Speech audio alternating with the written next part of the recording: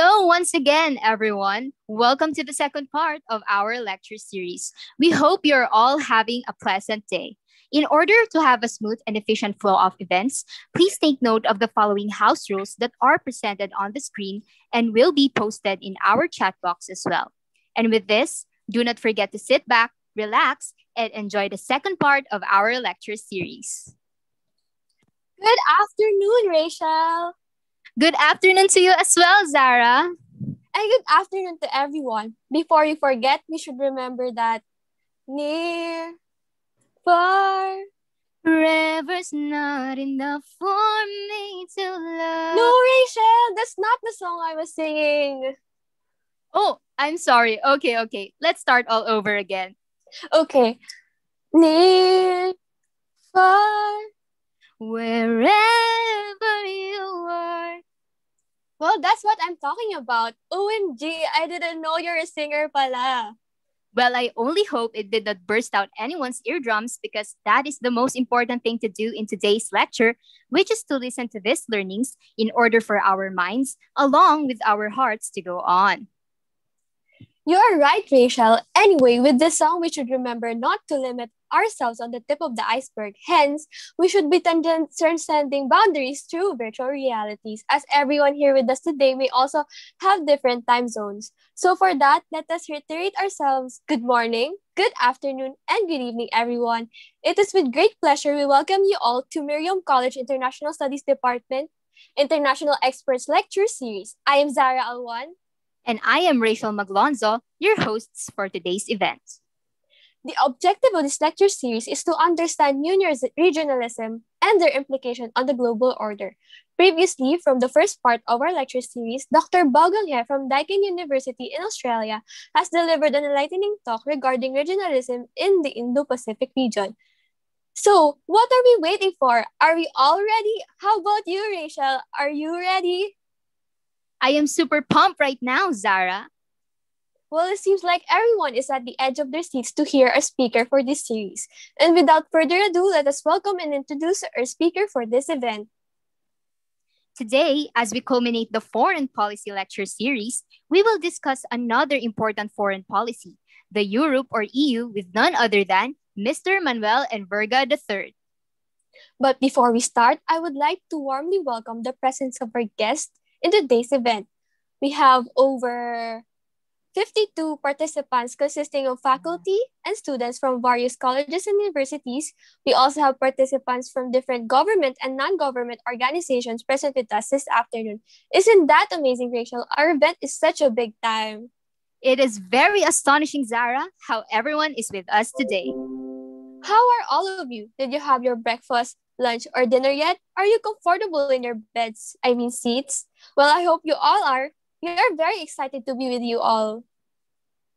May we also request those who we have failed to recognize to kindly state your school or organization in the chat box for everybody to duly note your presence in this significant lecture.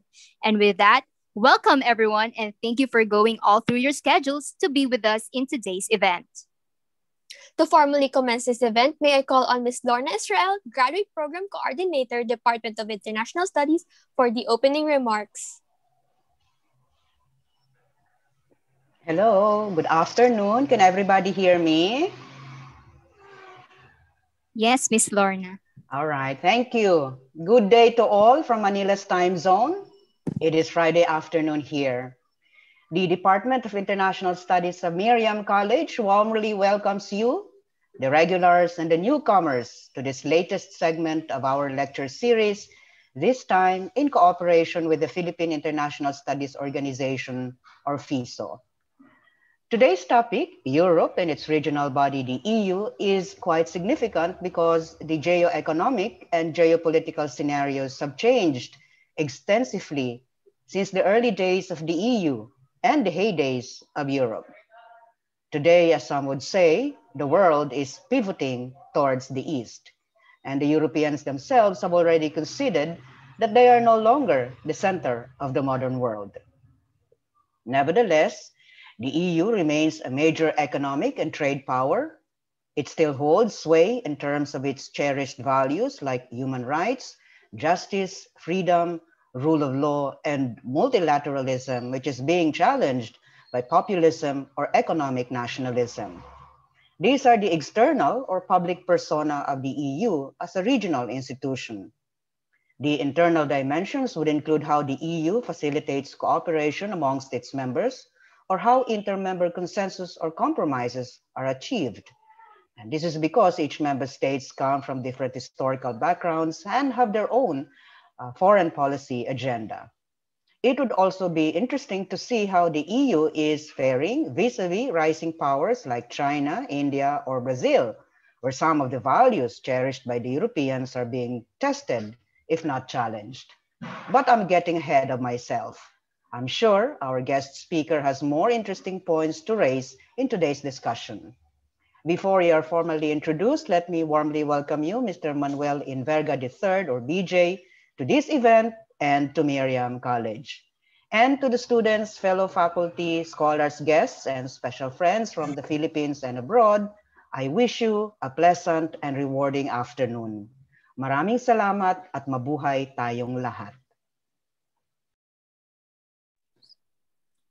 Thank you for such an inspiring and welcoming remarks, Ms. Lorna. You surely know how to kickstart our event. Now, to formally introduce our guest speaker for today's lecture, may I call on Ms. Zara Alwan to share with us a little background on our speaker for today. Zara, take it away. Our speaker, Mr. Manuel Enverga III, is the Director and Assistant Professor of the European Studies Program of the Ateneo De Manila University. His teaching has focused on a diverse set of topics, which include European politics, culture, regionalism, and diplomacy. His research has appeared in specialist journals such as the International Journal of Cultural Policy, the Asia-Europe Journal, and the Journal of Contemporary European Studies. In 2019, he was a co-author in 2 books, one on European diplomatic practice and the other on regionalism in Europe. And with that, let us all greet Mr. Manuel Enverga III with a warm welcome. Good day, Mr. Enverga. Thank you so much for that warm welcome. Hello. Let me just, I'm just going to turn on my presentation. Good day, everyone. And thank you for joining us today, whatever time zone you happen to be in. It's wonderful to be here. As I've actually mentioned this to the hosts earlier, this is the first webinar that I'll be doing, which is rather surprising even to me, but I'm happy to be here to talk about something that I really enjoy talking about, which is Europe, the EU, and in particular, how its regionalism works. So my remarks, I will try to keep them within a particular time limit so that we can spend more time discussing things that you may be interested in as well during the Q&A. So let's begin.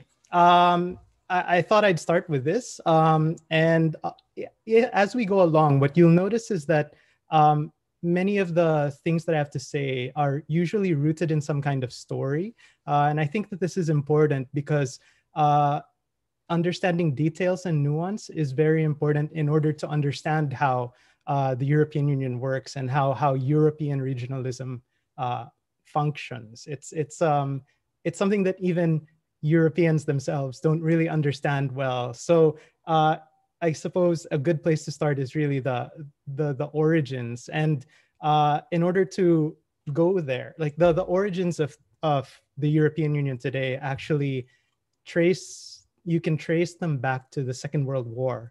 To the devastation of the Second World War, in Europe at least. And that's what this image over here on the left is.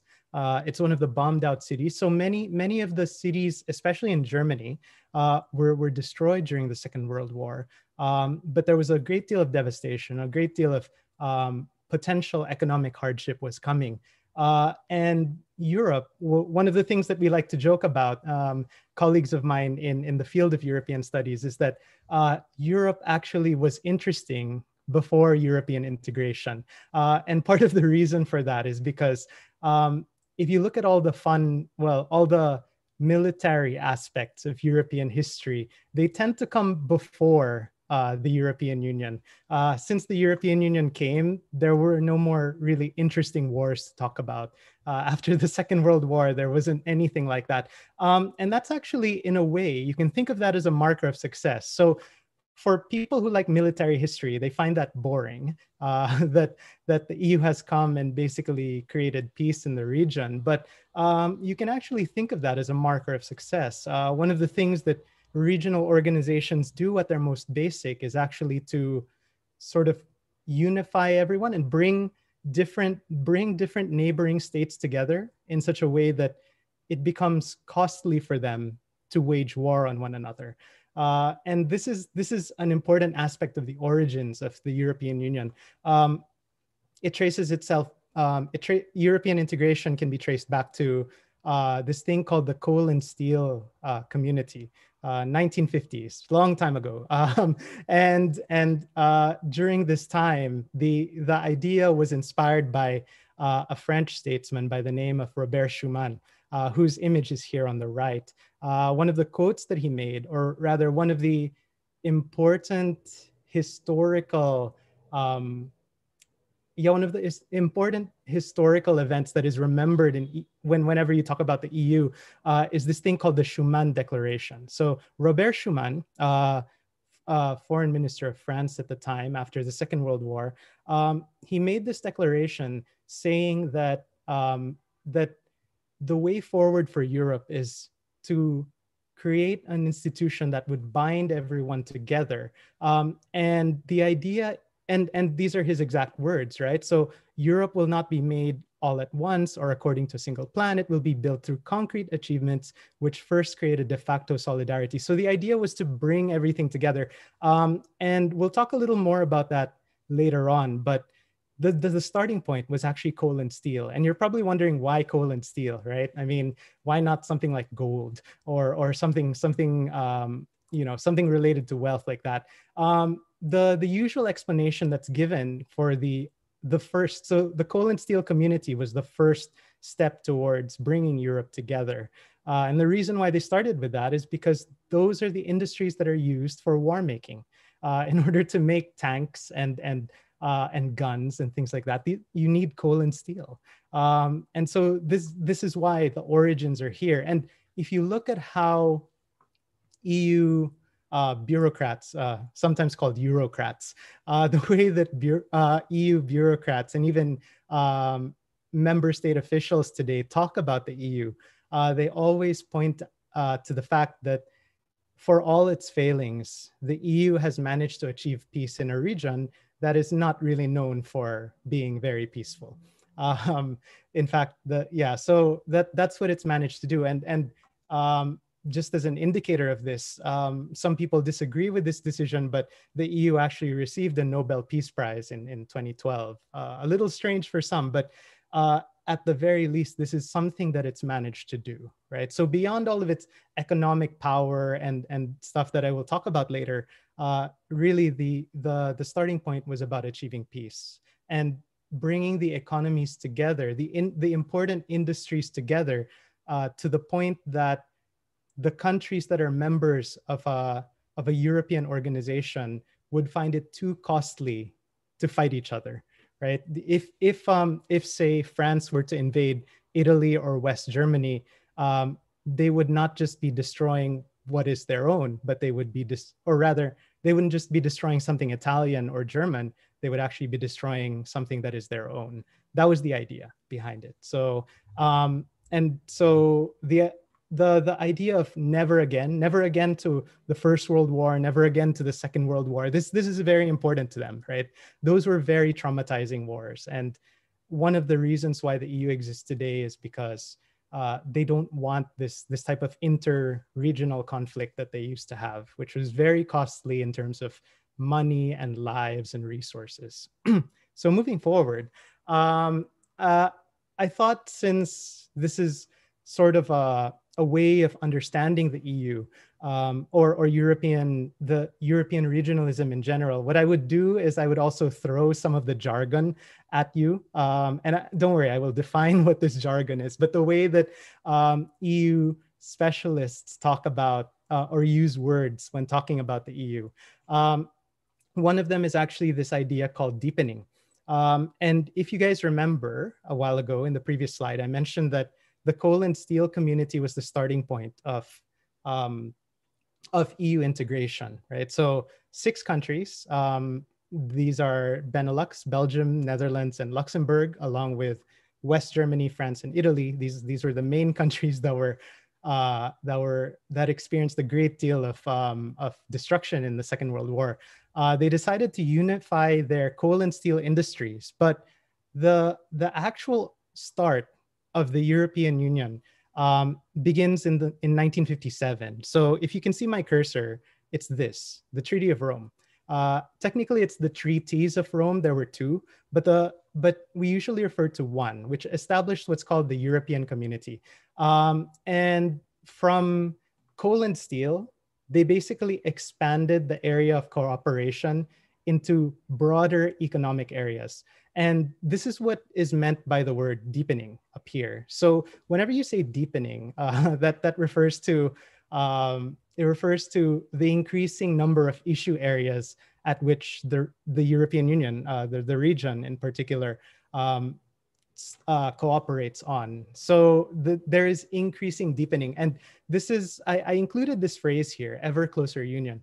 The reason why is because this is one of the most important phrases that's used in the EU. It's found as early as their founding treaties, right? This idea of ever closer union. It is an aspiration that they have to increase the deepening, increase the number of areas by which they will cooperate with one another.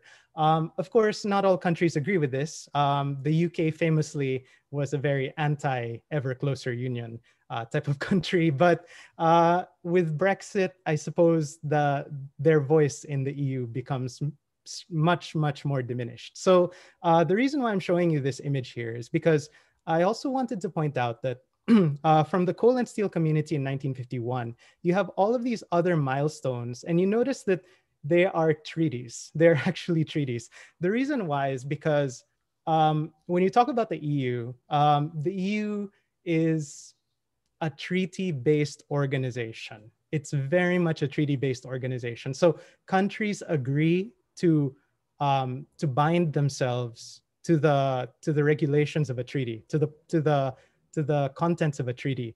This is slightly different from what we find in other regions, such as ASEAN, right? So ASEAN, famously started with the Bangkok Declaration. That's not really a binding document, whereas from the very beginning, the EU has always been about treaties. And this is one of the reasons why they can have the institutional framework that they have, where there's a court that interprets these treaties. And if a country decides to break the treaty, or if it's in breach of a treaty, then the court will rule against a member state, right? So I don't know if I have time to say this, but one of the most famous cases of this is actually Germany and beer. And if you know anything about German culture, beer is rather important to them. They have many different kinds, but there were these really old traditional laws that they used to follow. And they created a law where they said that anything that doesn't follow the traditional German way of making beer cannot be called beer. And there were other countries that were making beer that didn't follow the German style. And so these countries then took Germany to court, and Germany lost, right? So they had to accept that there were other forms of beer out there that didn't follow their traditional German style, right? So this is what I mean by treaties being very important. And if you want to go into the details of it, there's usually a difference. They make a distinction between what are called foundational treaties. These are the really important ones, and the supplementary treaties, which are less important. I won't really go into the distinction between them because it's very detailed, but just know that these treaties are very important. So yeah, they're named after really cool places like Maastricht and Amsterdam, Nice and stuff. But they also refer to very significant examples of deepening, because with each treaty there is more issue areas that they cooperate on, to put it simply, although it's not that simple. And also the other thing is, with each treaty, they not only do they cooperate more, you also have an increasing of the legal bindings that countries are have to follow, right? And the term for the entire EU law is called the acquis communautaire. So you know, um, fancy word for the entire body of their law. Now, the other concept that I wanted to throw in is this thing called widening. Widening refers to the increase in the number of member states, right? So you'll find here actually that it went from 1957, the six that I mentioned a while ago, and then it started to grow until it reached 28 in 2013. And then famously, we have BREXIT, which they set the date at 2020. But you know, for those of you who follow the news, you'll know that this is a very long process, and it isn't over.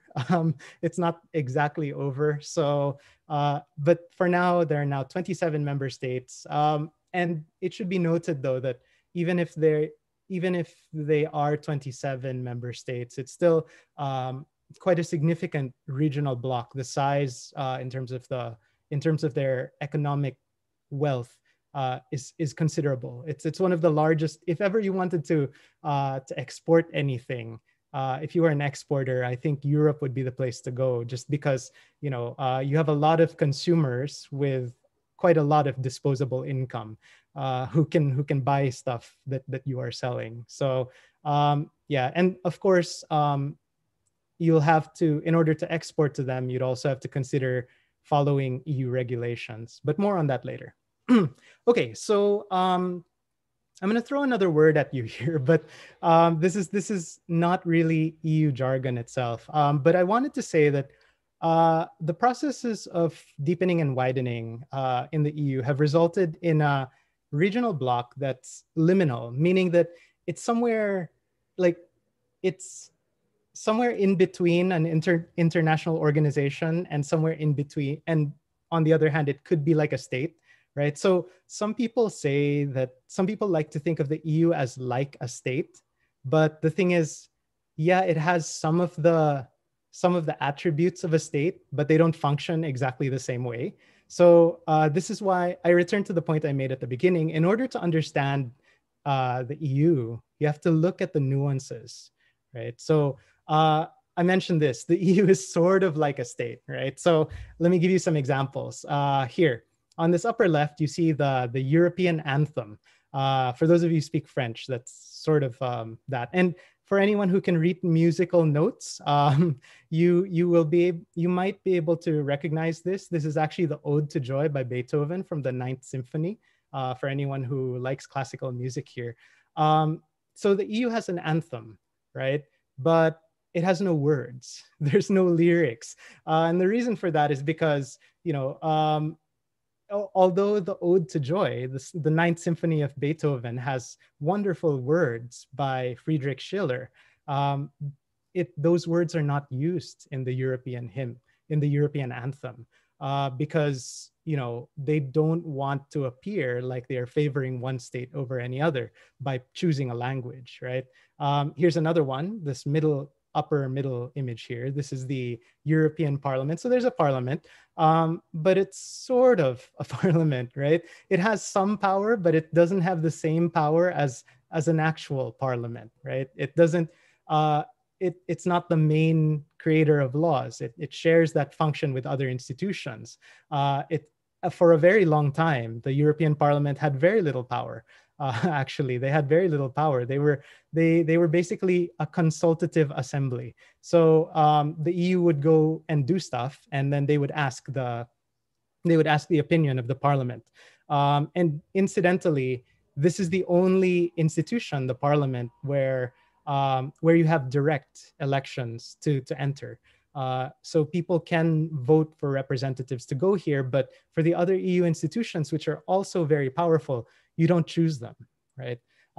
There's other ways of selecting them.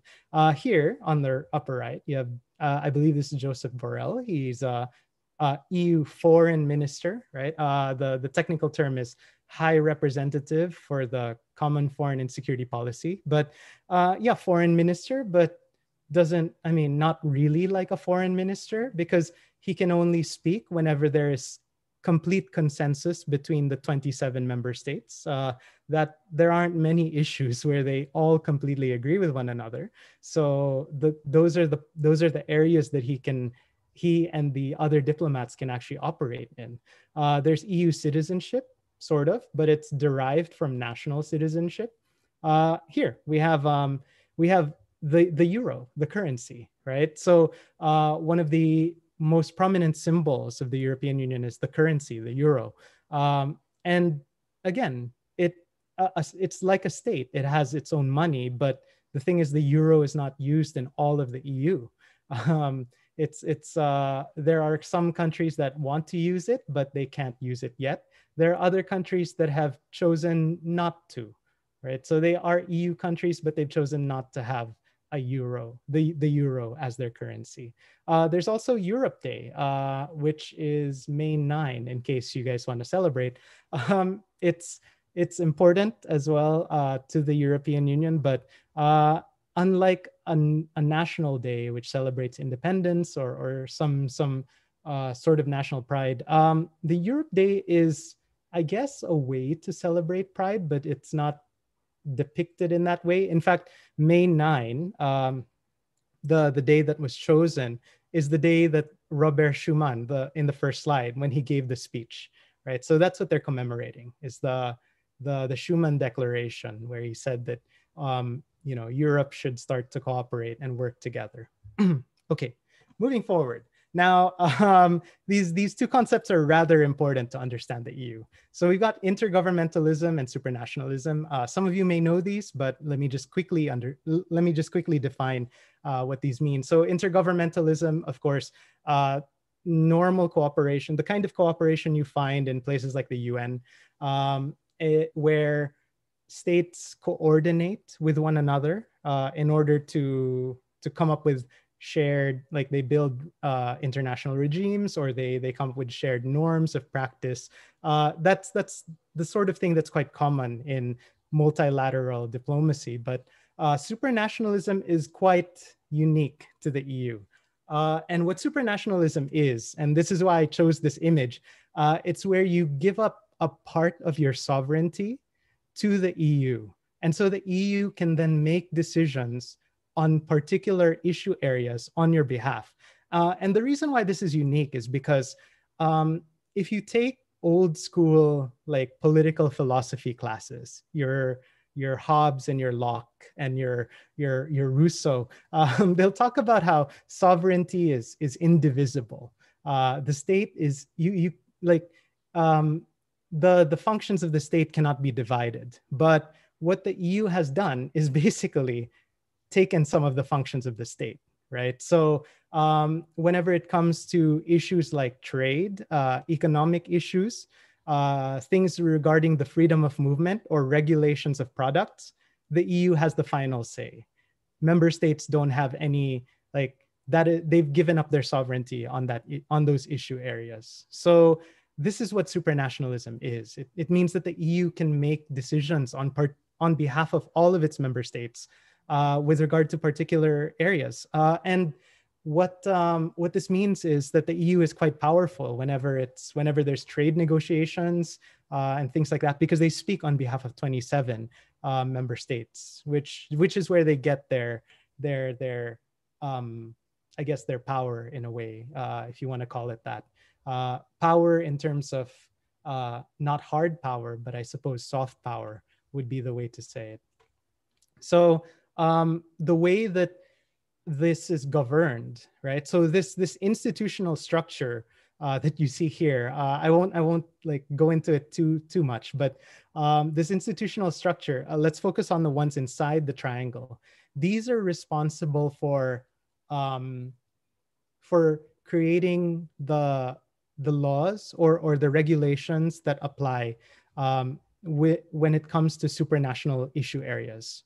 So whenever it has something to do with economic regulations and things like that, these institutions are very important, right? So the European Commission, if you want to think of it like the Philippine government or any other government that has separation of powers, executive, legislative, judiciary, the commission is like the executive.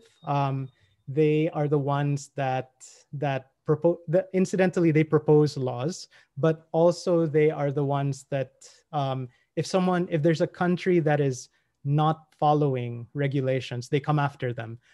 It's also from the European Commission where we get the External Action Service. Their diplomatic representatives come from the commission. So yeah, and then usually so if you wanted to make a regulation, it would start with the commission, and then the commission would then forward it to these two. So you can imagine that the council of ministers, the full name, council and the parliament together are like a bicameral. You can think of it like that. It's like a bicameral legislature. They debate and they decide whether or not a regulation is worth going ahead with. And just so you see the division of labor, the council is made up of representatives of states. So they look out for the interests of the member states, whereas the parliament is made up of directly elected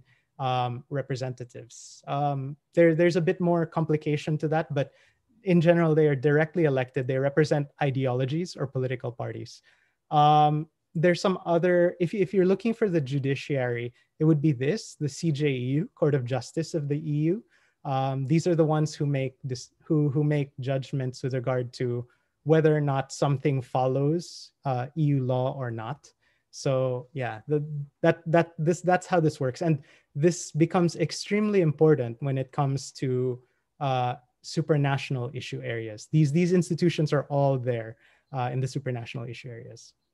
Cool. Now let's talk a little bit about external relations. And I think I'm coming pretty close to the end of what I was going to say. So this is actually a quote from a Belgian, pretty famous Belgian economist, but he was also a politician. And he said that Europe is an economic giant, a political dwarf, and a military worm. He said this many, many years ago, but I think it still applies today, right? So the EU doesn't actually have significant military power that it can call upon, nor does it have political power in the sense that, you know, all 28 or 27 member states speak with one voice on issues in the UN. This is not the case, right? The foreign minister can only speak when they all agree, if they all agree, right? So this is one of the constraints to them making coherent foreign policy.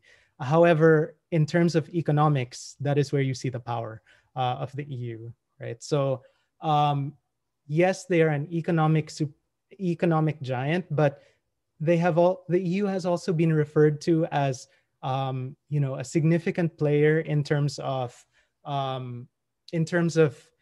environmental issues and also in terms of development aid. So maybe 5-10 years ago, there were even publications that referred to the EU as like a development aid superpower, just because of the amount that they would spend in terms of development aid around the world. So if you want to think about it in terms of hard power and soft power, the EU is definitely all about soft power. And as Ma'am Israel was saying a while ago, they tend to stand for particular values, and these values tend to come out as well in the way that they wield their economic power. So the Philippines, of course, famously has this conflict that sort of comes on and off. It comes back again in the news cycles every so often because the EU is concerned about human rights in the country. And one of the things that they have as leverage over the Philippines is a trade agreement, the GSP+. So that's where you see this economic power. And the GSP plus, it might just seem like any old trade agreement, but the thing is, if you are an exporter, being able to have a trade agreement with the EU allows you to enter a market that is relatively wealthy. And yeah, that is relatively wealthy. And because of this thing called the freedom of movement, that's one of the most important things of the EU. Because of freedom of movement, your products can cross borders, national borders there, with no problem, right? So if you want to sell in France, if you can sell in France, you can sell in Germany, you can sell in Italy, the Czech Republic, anywhere, right? Okay, so I just thought one of a few things, like just to show you the EU's giantness, right? How they wield their economic power, or in what issue areas they can wield their economic power. I'm going to skip this leftmost one first. I'm going to start with these two, right? So one of the things that the EU is, one of the examples I like to give is actually this product designation of origin, the geographical indicators. I don't know if you know this, but like if you are a wine producer, you can't just name your wine Champagne or Bordeaux or anything like that, because the EU is quite strict when it comes to naming these things. They actually define Champagne as wine that's made from grapes that come from only one part of France, right?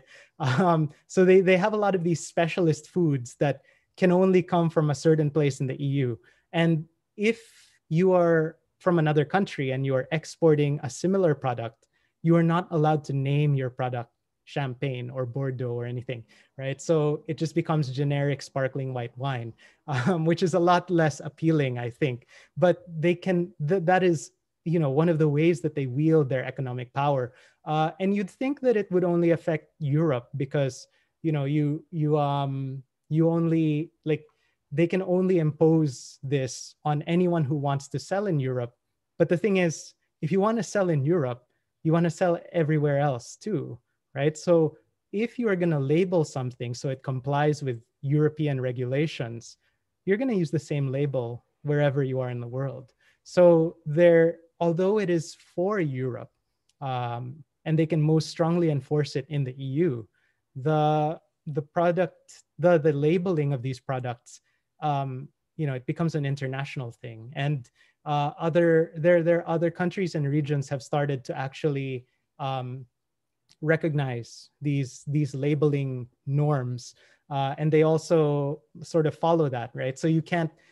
They also agree that I think Australia does this. If you want to sell champagne in Australia, you can't unless it comes from a particular wine growing region in France. I keep using wine, but there's other examples too. So Parmigiano Reggiano, cheese. There's also hams. Many of these are foods, but there are also other products. Another one, of course, is bananas. Just to give you an idea of what the EU is like, sort of in micro scale. One of the things that the EU is known for is being highly technocratic, meaning that you have these experts that scrutinize every single thing. They are experts, yes, but they can also be very they can scrutinize. They can be very detail oriented. And if I remember correctly, this came up during the Brexit campaign. They were saying, we can, if we leave the European Union, the Brexiteers were saying, if we leave the European Union, we don't have to, we can finally get bananas of different shapes.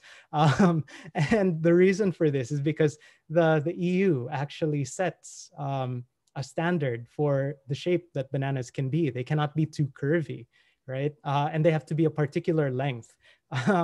And this just, you might be thinking, well, who does that affect? It actually affected the Philippines as well, because we do export bananas. So we had to follow these kinds of these standards, right? So this is them wielding their power. You'd think that it would be like, you're probably wondering, why do they need to do that? Part of the reason is because if you remember the freedom of movement of goods, right? So you sell, if you get your your stuff in France, you can sell anywhere in Europe. That's why they need standardized, like shared standards across all countries. This last one I wanted to share as well. This is based on I actually put this in a paper that I published a while back, but there was this thing called Article 13. There was something being debated at the European Parliament, and it went viral because meme creators, meme lords, if you want to call them that, right? Meme creators took it as they started to get worried because they thought that they would be affected. Basically, the Article 13 copyright regulations, they punish people who share or who use copyrighted images in their, their social media or their transmissions or whatever. And so all the meme creators started freaking out because they said, oh my gosh, memes are basically, using copyrighted images and putting them out there. And so there were actually memes made about this Article 13. I wish I could share them, but I thought it might be a waste of time, or it would be better to spend time on other things. But it became so intense that, believe it or not, the European Commission itself had to respond and say, hi, we're not banning memes. Memes have been protected for the last 17 years and will continue to be protected. The new reform, you can also challenge platforms that take down your memes. So, they actually had to issue a clarification, but, the EU was powerful enough in that sense that people got scared, they got scared about their memes. So yeah, I just wanted to talk about this very quickly. So we maybe just like a few sentences. So we know that Brexit has started, or Brexit sort of became formalized this year, January 1st. Officially, they sort of broke away. And now all the borders are back up. And one of the groups that has been drastically affected by this are British fishermen who used to actually sell not to British people, but they sell their catch to Europeans, other people in the continent, Denmark, the Netherlands, etc. Now they can't sell their stuff there because the borders have come back up. That's the recent news I've heard, but it's just it's a manifestation of something much bigger, and we still have to see how this unfolds. The other thing I wanted to talk about was this very briefly. The EU recently has been on the news because their rollout has been quite slow for vaccines. I suppose we would consider it fast compared to the Philippines, but by their standards, it's slow. And part of the reason why is because the EU took the lead, right? They said we will be the ones to work on procuring the vaccines, and also because the vaccines have to clear through the EU anyway. They have to be cleared through the EU. So there is this issue of the fact that vaccine supranationalism, the EU-based approach, has been slow, and there were controversies because they would blame AstraZeneca for not having enough vaccines in time. Like there was an agreement, and the producers would not be able to fulfill it. But this is what I'm talking about is actually relatively old news. When I checked yesterday, 2 days ago, it turns out that the vaccine manufacturers will be able to, given the orders that they said that they would in the second quarter. So the EU is now resting easy again. They're not mad at these vaccine manufacturers. And part of the reason why this was possible was because with the EU taking the lead, they actually also had they assigned commissioners whose job it was to work on expanding production and sort of fixing the supply chain. So there was that as well. All right. So and here in both of these, you see sort of the dynamics of the EU how it works, but also how it relates with the rest of the world or with private entities. Yeah. So some concluding points. Understanding European regionalism, it entails nuance and understanding the origins. The EU is like a state, but not really. So as I've mentioned, but it's very strong in supranational areas. And finally, the strength in economics it is very strong in economics, and it exercises significant soft power. And I imagine it will continue to do so for the foreseeable future. So although there are rising powers definitely all over the rest of the world, the EU still has other resources at its disposal, which we will likely continue to see working. And I ended with this image here because I mentioned that the EU is about free movement, and this is an image that I found of Europe from space, and you see that all you see are lights. You don't see borders, and that's sort of how I like to imagine European regionalism to be. So yeah, with that, I will stop. Thank you very much. I hope that was enlightening somehow. But I look forward to seeing what you guys have, or I look forward to hearing from you guys.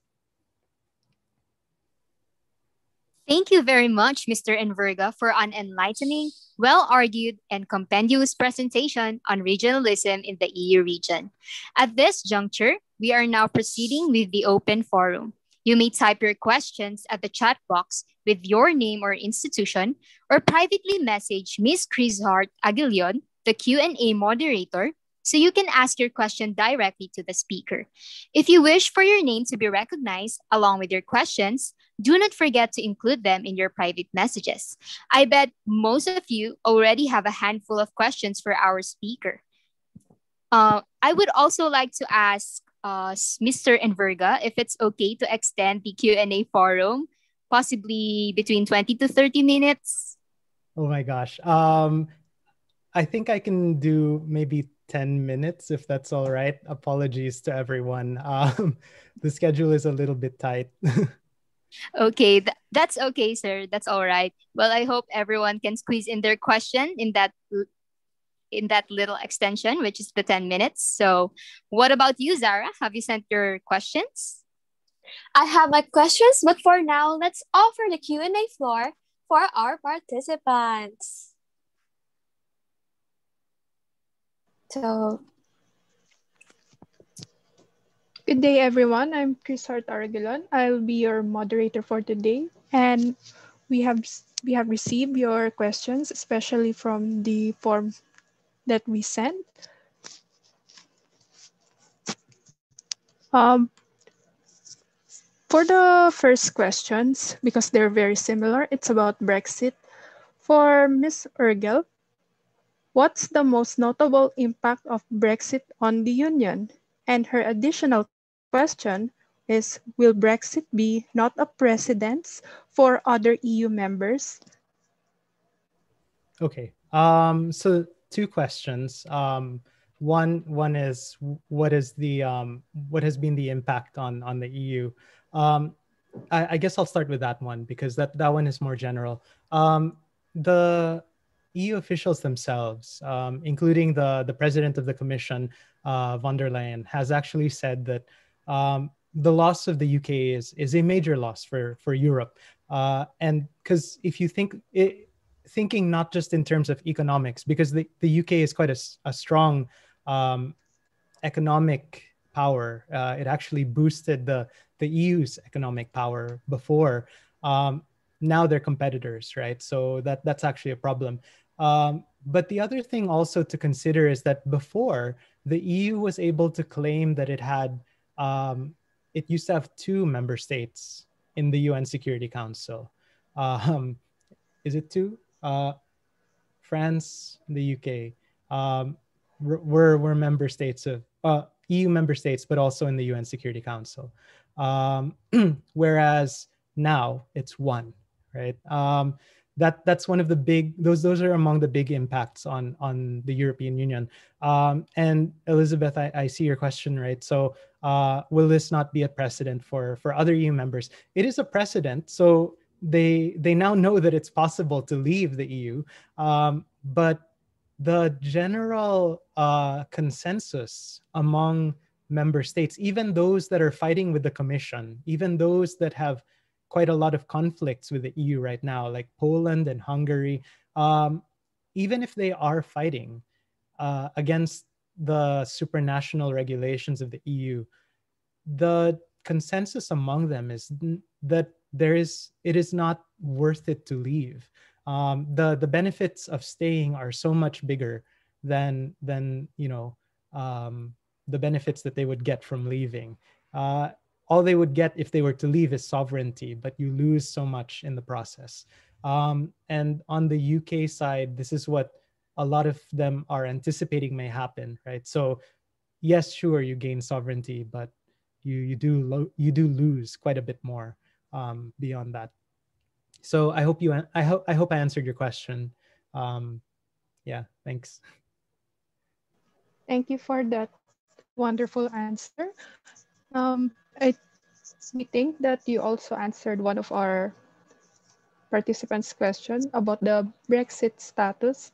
Now, another question is, what is the probability that highly prosperous economies will potentially leave the EU once their nations have reached a bull market? Will there be another similar Brexit event in the near future? Thank you.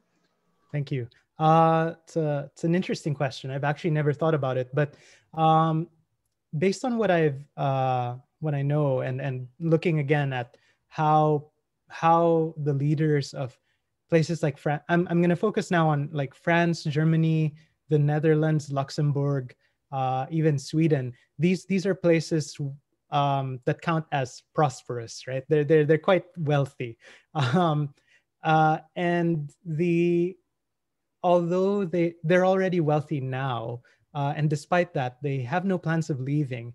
And part of the reason why, and this is also, I suppose I should add this, this is also why it was strange that the UK left, for people who know about the situation. Most of the trade that is produced by wealthy countries, such as the UK or France or Germany, it goes into the European market. So they sell it to other Europeans as well. And so to keep the wealth that they have is possible because they have access to the entire 27 member states of the EU. If you leave that, you basically decrease the size of your captured market. And so the answer to the question is actually, no, it doesn't look like it's going to happen, because these countries know that their trading partners, their main trading partners, are their neighbors. So, and they're already in a big, like, very intensive alliance with them. There's no reason to abandon that. Thank you for answering Ms. Coyer's question. Another interesting question would be, how are their countries coping with the effects of COVID-19 in Europe, and are they going to extend aid to poorer Asian countries in acquiring the vaccines? And it will be nice if you would also answer, why are some Europeans are against the lockdown protocols when it is from their own good?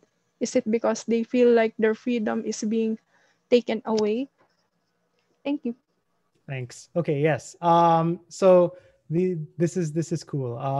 The questions about COVID-19, both of them, right? So on the first question of will the EU share its vaccines? If I'm not mistaken, there was already a statement about that, that because like all other developed countries, and regions, they've actually bought a surplus. They will receive more vaccines than their population needs, and so they're going to have to find a way to pass that on. And they did say that will go to the rest of the world. In fact, there was a quote that came out recently, which was very cheesy, but I might as well say it. the EU officials themselves, one of the higher level EU officials actually said that the fight for COVID-19 vaccination is not a war amongst ourselves. It's not a fight between us. It's actually a fight against time. So the idea being that, if everyone is vaccinated all over the world, and they recognize this, if everyone is vaccinated, then it then becomes possible to reopen economies and restart or kickstart the economic development again.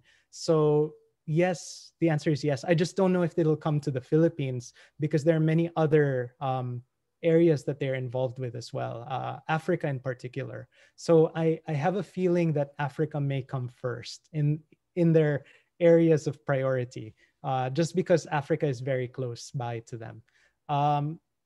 The other question was about, why are there anti-vaxxers why is there resistance to lockdowns? There are many different reasons for this. It depends on the country you look at, but so one of the reasons is what was mentioned, which is that they feel like it is an infringement of their freedoms. That's one, yes. There are people who believe that, but also there is the other the other form of resistance comes from the fact that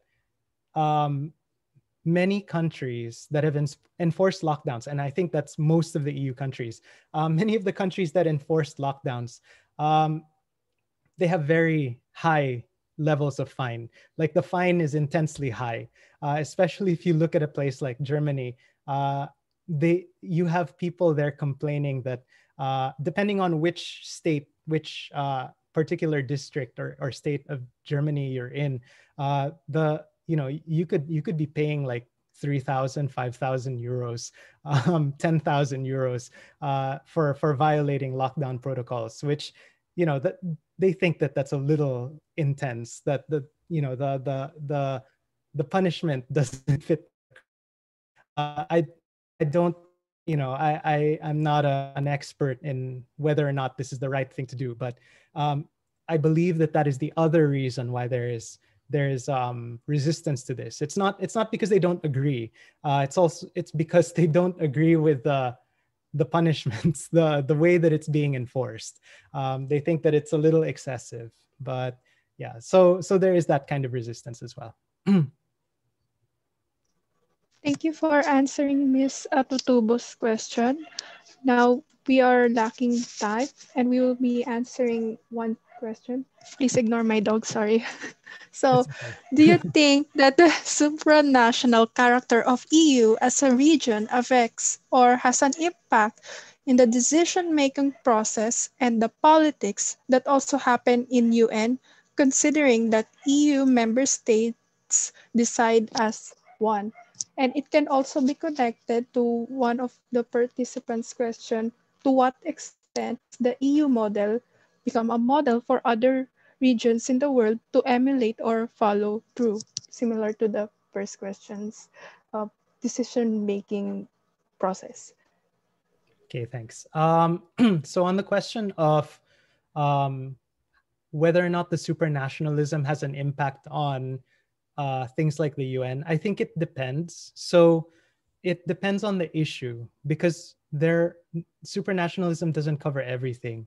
It mostly covers economic things. So when you're talking about the UN, the UN's agencies that are about trade, or if you're talking about the World Trade Organization, the IMF, that kind of thing, the supranationalism does come into play there. In fact, if I'm not mistaken, in some cases, the member states themselves don't have representatives anymore. It's the EU that represents them all. So there's no, like, the at that stage, the EU speaks for all of them. However, when it's about things like politics, political issues like how do you deal with Iran? How do you deal with Syria? these kinds of things, or how do you deal with Russia? There isn't, that's not a supranational area of competence. And because of that, they don't speak with one voice. So different countries will actually have their own stands on it, and they're not forced to speak with one voice. If they happen to speak with one voice, then good. They will speak as the EU, but it's not required in political issues like that. That's why they say, that's why that quote says that it's a political dwarf. And it's a military worm because there just really isn't any, like, there isn't any EU military force. They usually rely on NATO. Many of them are NATO countries, so they rely on NATO for their defense. Of course, that has become problematic. That was problematic under Donald Trump, but I think they've sort of managed to. Well, they'll see how the Biden administration goes. I think I answered the two questions, right, Chris? I'm not sure. Well, thank you for those wonderful answers. I hope that our participants, Mr. Asteria and Ms. Santiago, are also satisfied. Due to the lack of time, we are terribly sorry that we cannot accommodate all questions, but you did answer about the involvement of Russia and other national powers. So I am now yielding the floor to our MCs. Thank you. And that ends our open forum. Thank you, Ms. Chris Hart Aguilion, for moderating this forum with us. Thank you, Mr. Enverga, for sharing your scholarly perspective regarding the EU region. Thank you so much as well to our participants for all your questions, which further enlighten our understanding of the European region. Did you learn a lot today, Zara? I surely did, Rachel. I hope you did too, and everyone who is with us today. And can I just say that Mr. Enverga's presentation is truly out of this region? You know what I mean? Wow, that was a witty statement, Zara. It kind of summarizes what I, or everyone in this event, is feeling right now. All right, to give us the highlight of today's lecture and formally conclude this event, I would like to call on Professor Kebart Bikayan, Senior Lecturer of the Miriam College Department of International Studies. Hello, everyone. Good afternoon. Good afternoon from the Philippines. First of all, I would like to thank Mr. Enverga for accepting our invitation as one of our guest speakers in this lecture series. Thank you for sharing your time and expertise with us, and thank you for choosing us as your first webinar event speakership. We really learned a lot from your lecture, especially on the dynamics of European regionalism and memes, of course. No, that's the favorite part from the lecture. I would also like to thank my IPPS 102 students who are behind this event. Thank you for devoting your time here. Many thanks to the Department of International Studies headed by Dr. Mel Reyes, and to our faculty members, especially Ms. Lorna and Ms. Clara, for supporting us. And thanks to the Philippine International Studies Organization and European Studies Associations of the Philippines, represented by Mr. Enverga, for partnering with us in this lecture series. And thank you also to everyone who is here to learn with us. Thank you to the different universities and various government and non-governmental organizations who are present. We are done with our lectures on Indo-Pacific and Europe, and next Friday we will have two events. The morning will be for the South Asian region, and the afternoon will be for the ASEAN. So we hope that you'll also be with us next week. Once again, thank you, BJ, and thank you everyone for attending this webinar. Thank you so much for highlighting today's lecture, Sir Keb. Now, we will be proceeding with the awarding of certificates. The Miriam College of International Studies, in partnership with the Philippine International Studies Organization and European Studies Association of the Philippines, hereby award this certificate of appreciation to Mr. Manuel Enverga III in recognition of his expertise and insightful contribution as a resource speaker for the lecture series Transcending Regional Boundaries Across Virtual Realities, given this 26th day of February 2021. Signed by Maria Margarita Acosta, Dean of the College of Arts and Sciences, Dr. Melanie Reyes, Chairperson of International Studies, and Sir Kebart Likayan, Senior Lecturer of International Studies. Alongside with this awarding, we would like to inform Mr. Enverga that the certificate will also be sent to you via email. We would also like to take this opportunity to formally thank Mr. Manuel Enverga